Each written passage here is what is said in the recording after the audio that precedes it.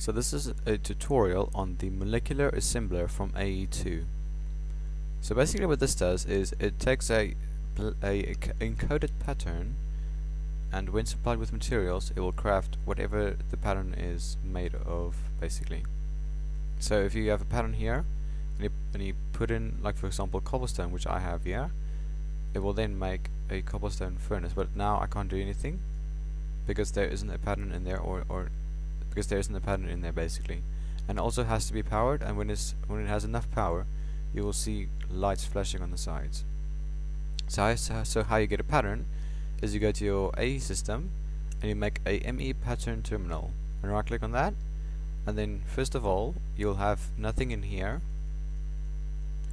and then you'll have to make a blank pattern, which is quartz glass, glowstone, pure quartz crystals, and then a couple pieces of iron.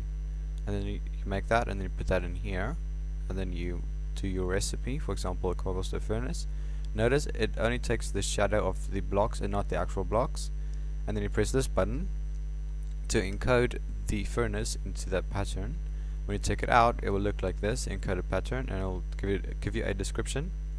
When you put it in here, basically nothing happens, but when you shift with your shift button, you can see the picture it makes with the encoder pattern.